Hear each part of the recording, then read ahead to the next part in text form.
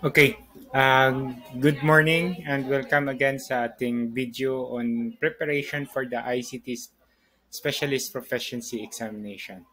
So this time what we'll discuss this morning is about the difference between the diagnostic examination and ICT Proficiency Examination given by the DICT.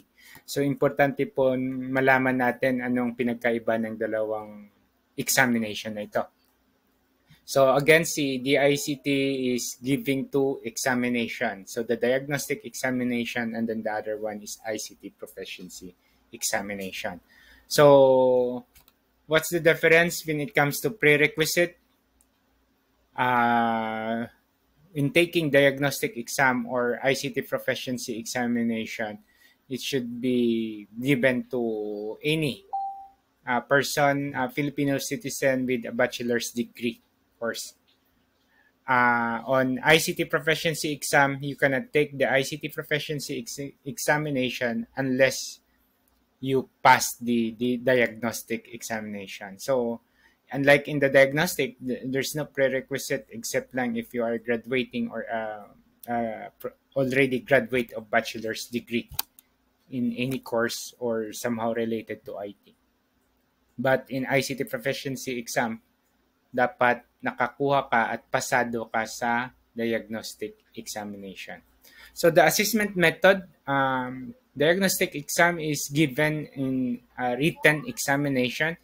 This is good for 2 hours, while the ICT proficiency examination, it's a hands-on, 6 hours na hands-on po with computer. So ito walang computer and diagnostic, ito may computer.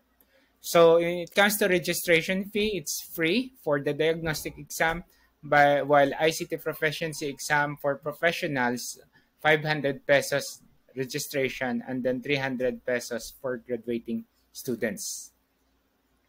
What to prepare for programming language? In taking diagnostic examination, that's a written, so you can have any foundation of any programming language, but having a foundation in C or C++ is an advantage because most of the program simulation or problem is written using C or C++ na code. In ICT Proficiency Exam, you select any of the following programming language. Either you choose C, C++, C Sharp, Java, or Visual.net or Visual Basic, and then a connectivity with MS Access. So you can just select any of these programming language. So what to focus in diagnostic exam? You focus on the program simulation and logic formulation, for loop, arrays, one-dimensional array, two-dimensional array.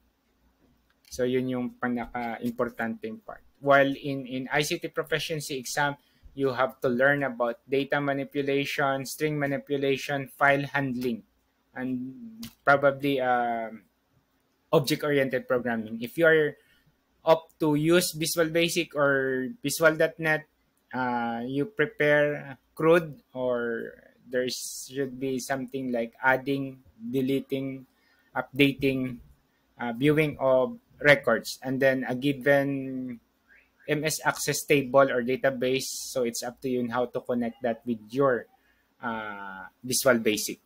The passing score for written diagnostic exam is 25 points, while ICT proficiency examination is 70 points. Results are being released after 1 month for the diagnostic exam, and then ICT proficiency exam takes at least 1 to 2 months kasi nire-review pa nila isa-isa yung output. Kaano ba katindi yung examination? Based on the records, you have here the diagnostic exam for Region 6. Out of 417 recent are only 20 passers sa diagnostic. And then those who pass the diagnostic can take the ICT proficiency exam, so 9. So kumuha, 2 lang yung nakapasa. So that's how hard the ICT proficiency exam and the diagnostic examination. That is why you really have to review and take focus on this when you are taking the examination para hindi po masayang ang pinag-review nyo or pinag-aralan.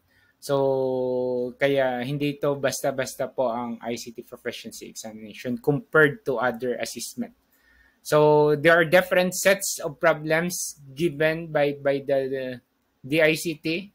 So, somehow kung nagkuha ka na before, do not expect that the same problem will be the one nga makuha mo kasi they have different sets.